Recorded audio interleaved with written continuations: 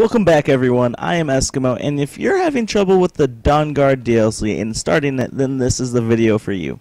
Now, unfortunately, this location, how you actually get to Fort Dawnguard, is not marked on the map.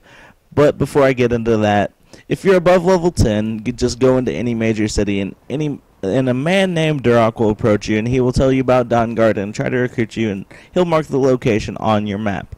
But if you're below level 10, don't worry, because you can still start the Dawnguard DLC. You just have to actually find the fort, but the location that you go into to travel to that area is not marked on the map. So if you are above level 10 or below, I would recommend going into Riften, and if you're below level 10, the path that you follow is through here.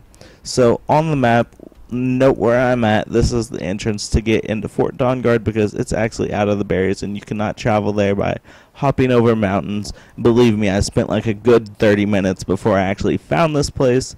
So hopefully this video will save you a good amount of time. So it's called Day Spring Cavern.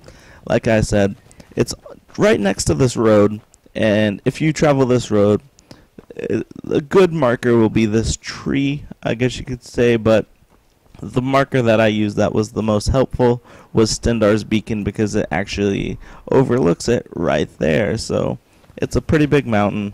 You know, if you walk a little bit back, there's a fork in the road leading up to Stendar's Beacon, so it's not far from the fork in the road. Like I said, hollowed out trees, you know, just looking right here, it's kind of hard to see, but there are torches illuminating the way inside. So if you go in there, it takes you to Fort Dawnguard. It's about a 2-minute walk from the area where you're at whenever you come out. So be sure to leave a like, a comment, and a favorite if this video was helpful.